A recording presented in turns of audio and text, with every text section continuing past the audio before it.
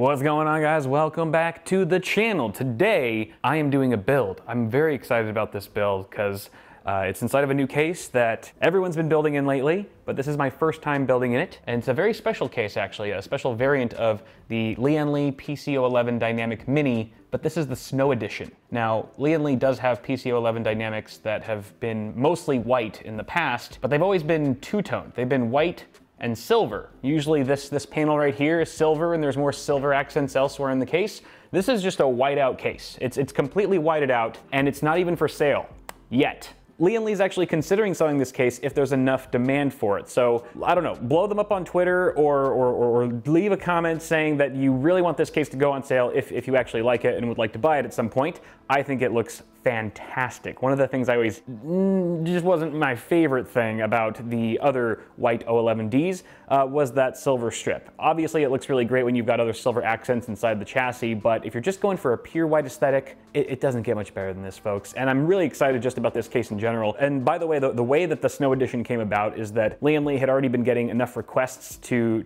make an all-white edition case for the PC 11D, and here we are. They just need, like I said, a little bit more demand. They need to see a little bit more interest in this particular model in order to actually put it on store shelves. So again, let Lian know directly or leave a comment down below saying how much you want to buy one of these cases. But you know, what if you still want the case and you just don't want to spend money on it? You know, what if you just want it for free? It's almost like Lian should do a giveaway of a couple of these cases and make it an international thing. Oh my gosh, that's in fact what is happening here. So Lian's Christmas Snowy, oh gosh, I forget the name. Lian's Snowy Christmas giveaway, that's it. They are giving away 2 of these Snow Edition O11D minis to one of you lucky few who are watching this very video. Go ahead and enter the Gleam link in the description below, and you may very well win one of these guys. So that's pretty exciting. Thanks to Lian for setting that giveaway up and for making this possible, making this whole build possible. And good luck to everyone who enters. Let's move on. All right, this is gonna be a pretty epic build. Let's just kind of go down the line here. We'll start over here. Also, the first time I'm using these, the Lian Uni fans. These are the SL120s in white, of course, and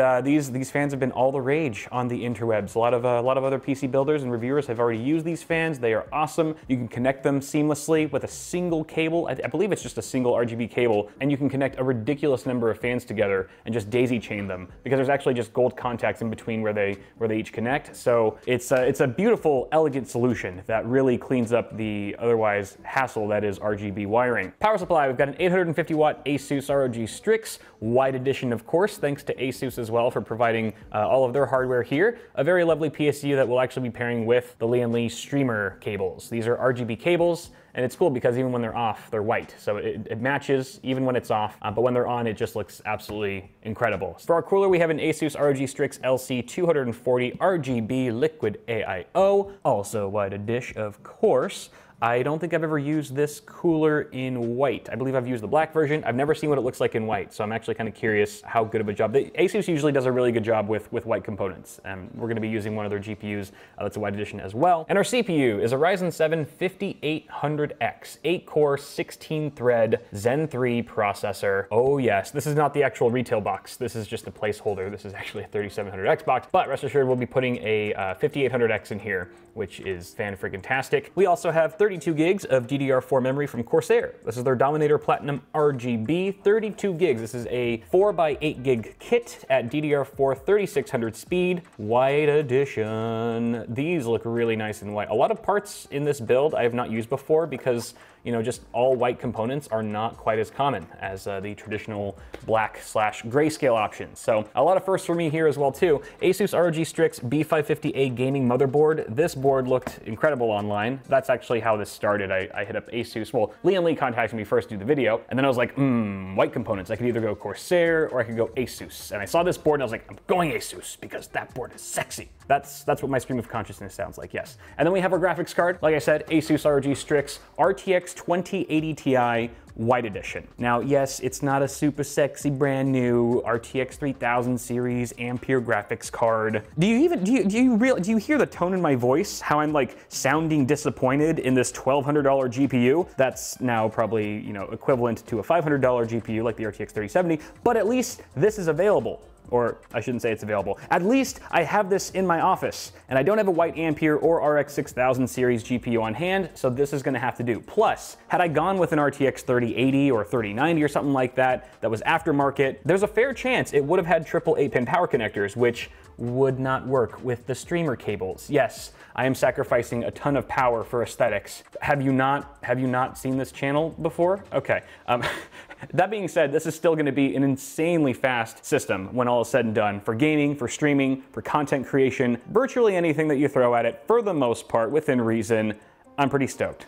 Let's get building. Okay, here we go. This board. See, this board actually would have worked with the non-Snow Edition O11D because it does have silver accents.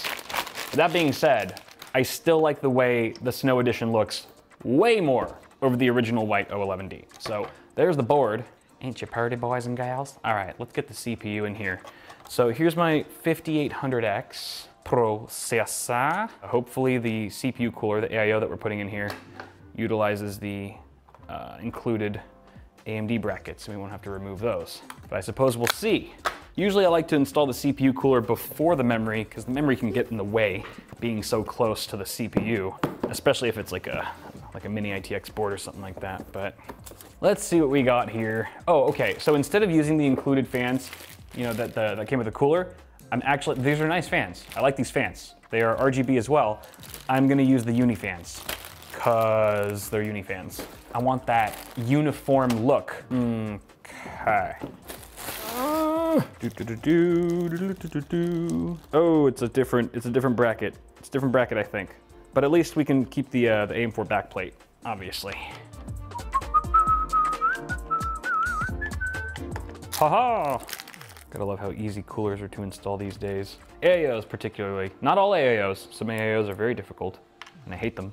But usually, the Asetek models are super easy to install. And air coolers are just kind of all over the place. You never know what you're gonna get with an air cooler installation. Thermal paste is pre-applied, so that makes it easy. Look at they've already got an Intel bracket on here by default right out of the box. That's favoritism. I find that offensive. All right, this goes tubes on the right side, I believe. Okay.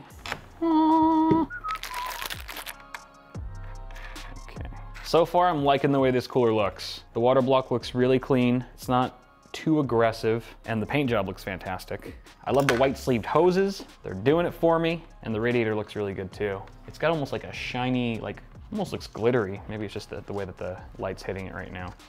But this is a nice looking cooler for sure. Oh, this is a nice touch. I like that the cable is white as well. Although, I wouldn't have minded it black, just because most motherboard PCBs are black and it'd be a little bit easier to hide away, to not stand out, but it's still kind of cool. They should have made the twist tie white too. What a missed opportunity. Okay, don't tell me I'm the only one who does that, who uses their teeth to get a twist tie started. You guys are with me, right? You're like, sure, kind of whatever, you're dumb. You're not wrong. Oh man, that twist tie looks pretty horrible. It'd be fine if it was a black cable. See, that was the other thing too. You know what? Once the RAM's in there, let's get the RAMs. Let's get the RAM going. RAM, I need somebody RAM, not just anybody RAM. What? That doesn't even rhyme with the original song. It's stupid. Ooh, these sticks look clean. Just look at how clean that Dominator branding looks with the Corsair logo, Platinum RGB right below it. It just looks so pristine. Looks like an Apple product. No, not supposed to like Apple products here. I'm just kidding, I don't care.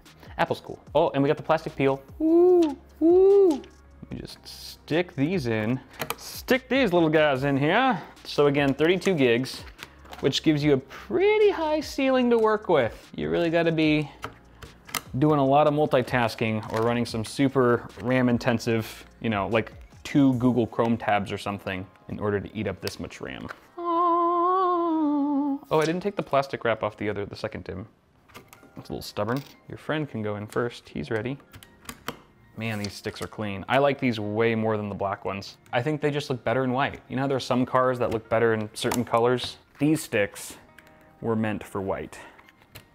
All right, 32 gigs of RAM installed. We also have RGB cables, which, okay, fine.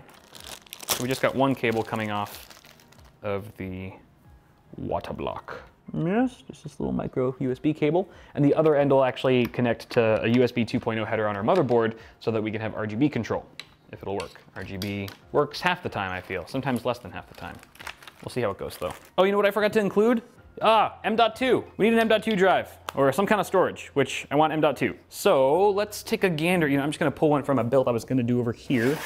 Without revealing too much about this build, I will just pull whoosh-ah! MP600 1TB from Corsair NVMe PCIe Gen 4, baby. And we are on the B550 chipset, so we have full support for that. Let's do it. So we're gonna install the M.2 drive at the top slot, because I believe this is the only slot that's wired for PCI Gen 4. Other one's Gen 3. So to ensure maximum performance, going top slot, baby. And don't forget to take the sticker off the thermal pad. That would not be good.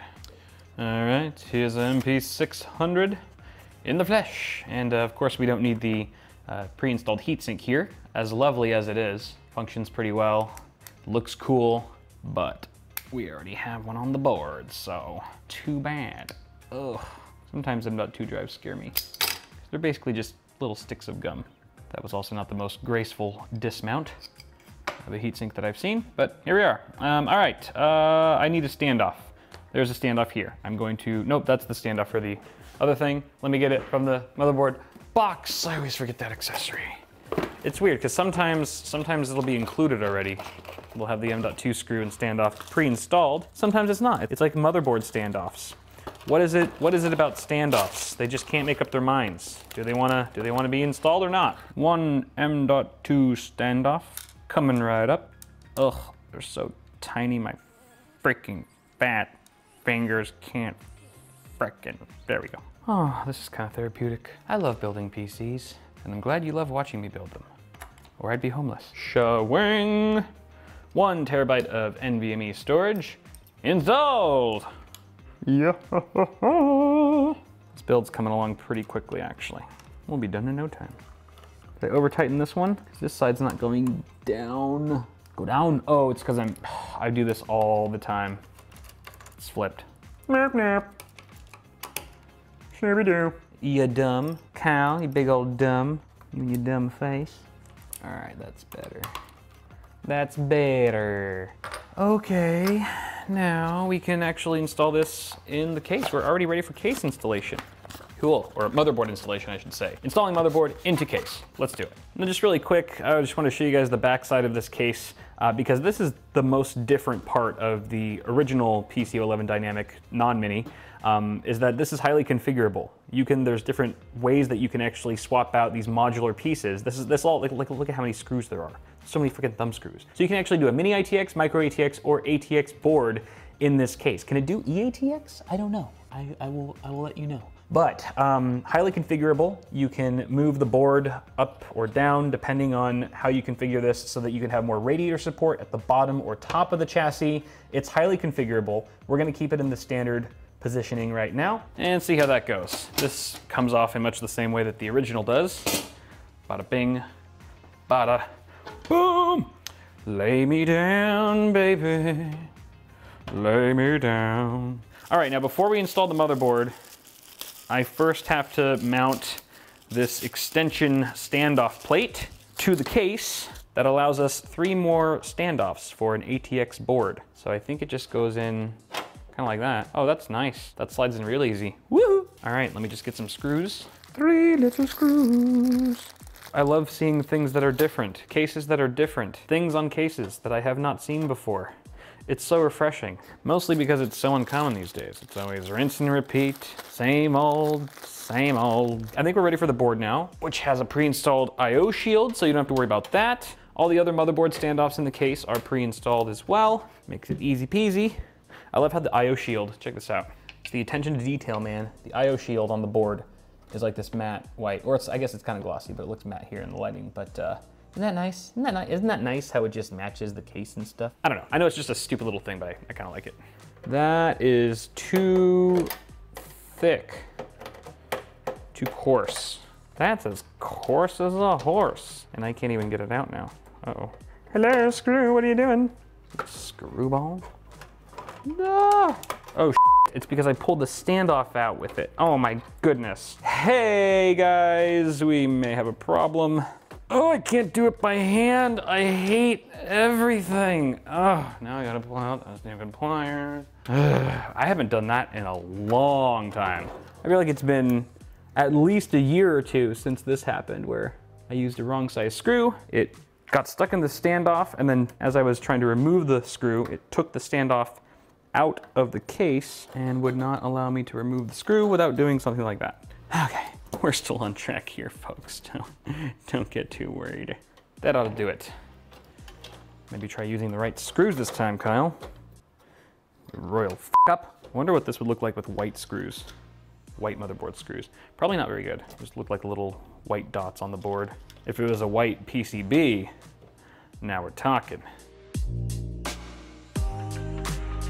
This case kind of, with an ATX board, sort of gives the motherboard a floating effect because there's no actual, it's kind of hanging off the edge, right? Kind of hanging off the cliff of the motherboard tray, which gives it a slightly unique look. It's subtle. You wouldn't really notice it unless you were looking for it, but it's kind of cool. And I honestly didn't think the additional standoff plate that I installed would hold up and that it would feel sturdy, but it really does. It feels super solid. Like I thought the board was gonna flex as I was, pushing down on this. It doesn't. It feels like it's actually part of the main motherboard tray, which is great.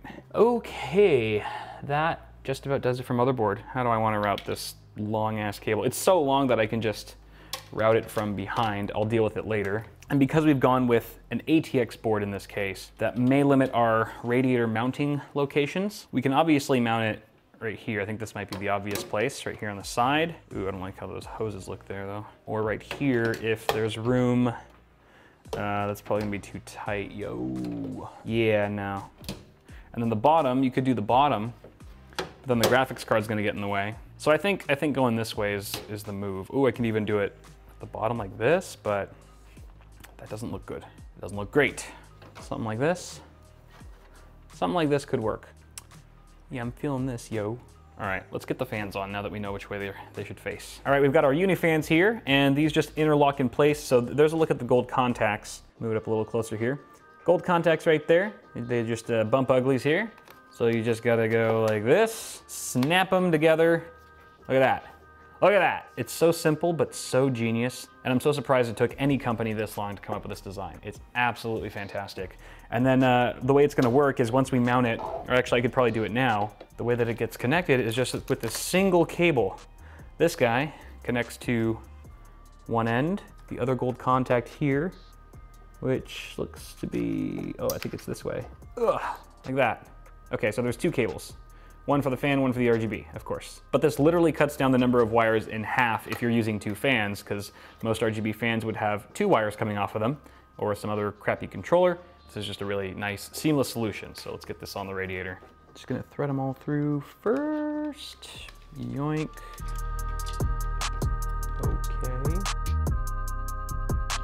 Okay. Some people are always amazed that I've gone this long without buying a good electric screwdriver. I do have one on hand, but it's huge. It's definitely a bit more heavy duty than what I need when building PCs. But you know what? I kind of like the old school twist and turn, I feel like electronic screwdrivers take the fun out of building, I know people are like, well, how fun can screwing really be? Oh, don't make me answer that. I just think that I kind of prefer the more hands-on feel. Maybe I'm just used to doing it this way, and I'm sure if I switched over to using an electric screwdriver long enough, I'd be like, I'm never going back. All right, let's get this installed.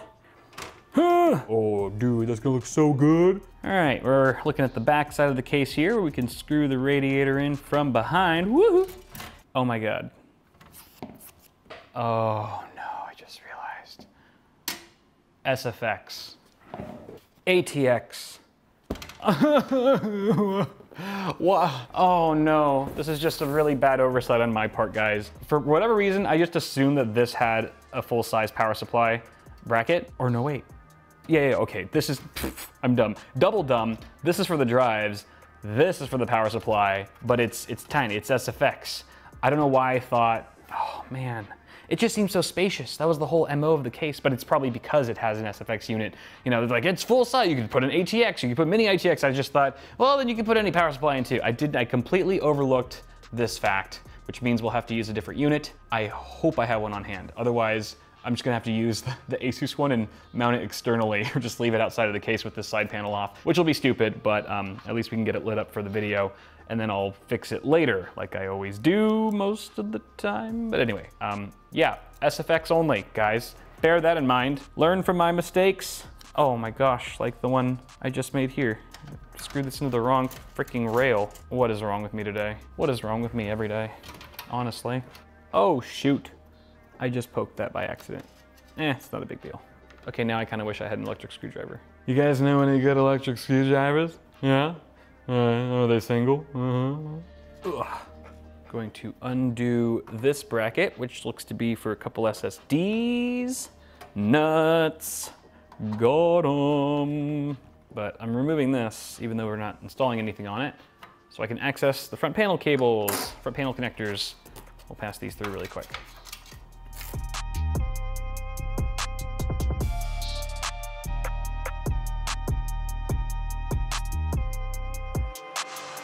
Okay, more Unifans. Let's do it.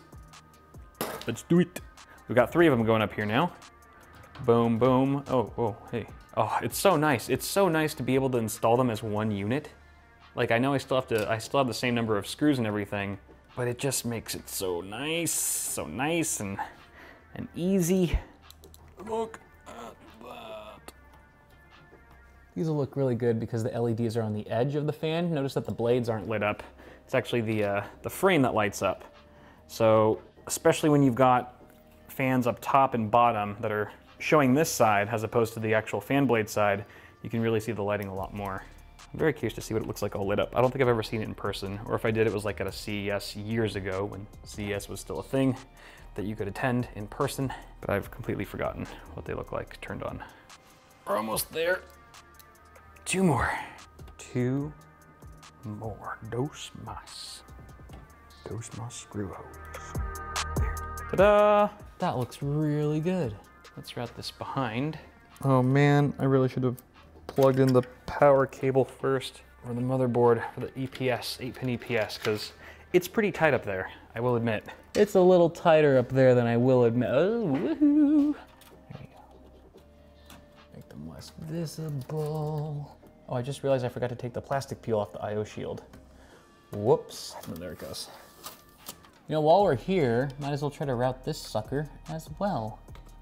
Let's see, what's the most discrete path we can take? Maybe I'll go behind the GPU. Maybe it'll be better like that. Or I can follow the same path as the pump cable, somewhat, if there's opening. Yeah. Let's see how this looks. Oh, that kind of blends. Yeah. Now it just kind of looks like there's 1 cable coming off of it instead of 2. Right? You agree, you can't see anything. Ugh, no, I don't like it. I don't like it at all. Ugh, yeah. I wish these cables were black, all things considered. I appreciate the thought, but I think with all the black Mobos, it's better to just keep them black when it comes to the wires. All right, I'll deal with this later. I ain't got time for that. I guess we might as well install the rest of the unis. Okay, opening up 4 more of these. Okay, these are the last 3 fans that I'm gonna install, because there is 1 more mount for a fan at the back of the case, but then we'd have really negative pressure. It's already negative enough. We have 3, 4, 5 120mm exhausts and only 3 120 intakes. So we're already dealing with some negative pressure here. The system might get a bit dustier more quickly than normal, but I think it's gonna look good. We're going for aesthetics here, okay? And I'm definitely not gonna be using the system or anything for personal use, so I don't really care about the dust. Boom. Or should I mount that fan at the back? Oh, I don't know, because I think it would look cool, but that's just a lot of exhausts. I don't know, I have to think about it. It's the hardest decision I've had to make in a long time. You know, I totally jinxed myself, because this is by far the most screws I've had to screw in any build in a long time. And of course I said I could care less about an electronic screwdriver, and that's sounding really good right now. Fans installed. Okay, let's sort out this power supply thing. Okay, so fast forward maybe 10 minutes since the last clip, and this is what I've set up so far. Power supply.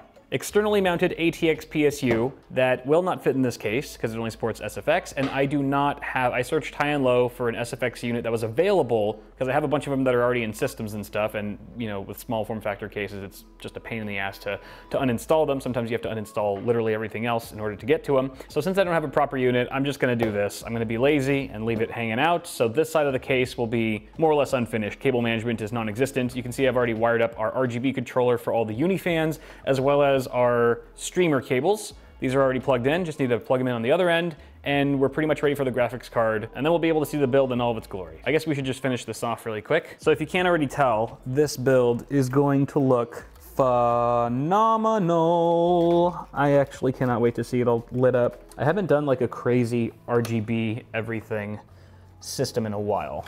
The streamer cables are just gonna take it over the edge, I think, as they often do. Ooh, let's see if I can route this underneath the USB 3.0 cable.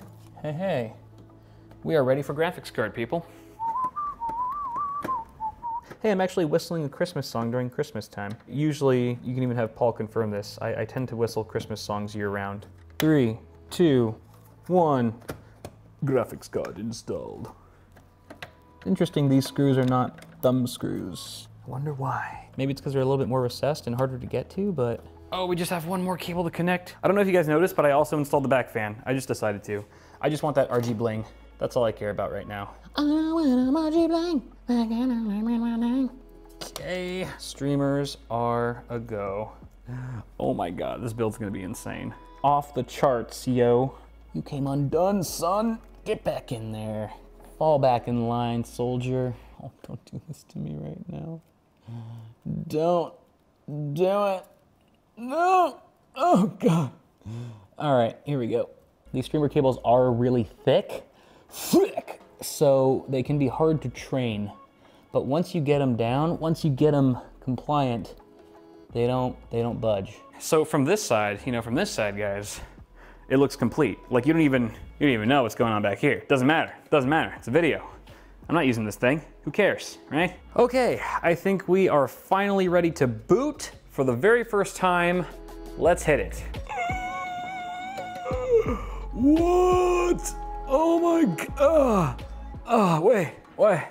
Why aren't these lighting up? These 3 fans, but everything else is like, whoa. Oh wait, that fan's not, oh no. What's happening? It's like, I feel so conflicted. I'm excited, but also confused. Why? Hold on. Okay, the fan cable for this fan just came loose. It's fine now, but I'm still not exactly sure why these fans aren't lighting up. Something tells me that I have to download the Lian software, the RGB software, to actually get these functional. I don't think there's anything wrong with the wiring. I checked, all the connections are secure, but oh my God, this looks so good. This looks so good. This might be one of my favorite, if not my favorite all-time RGB build that I've ever put together. I'm mesmerized. I really can't take my eyes off of it.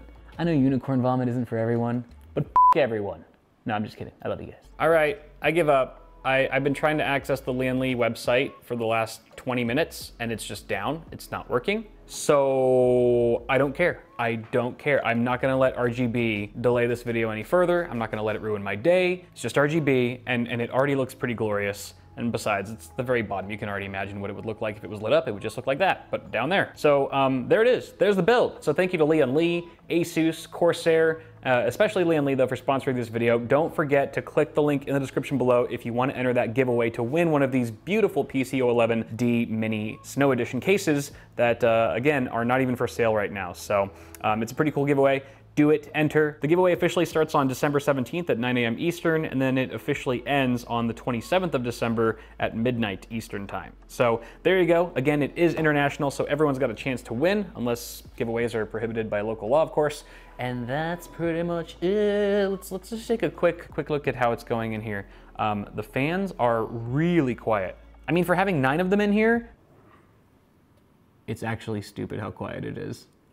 I'm kind of shocked. When I first fired up the system, I was a little nervous because, you know, the fans usually ramp up to 100% or close to it, but they quieted down really quick and they sound like nothing.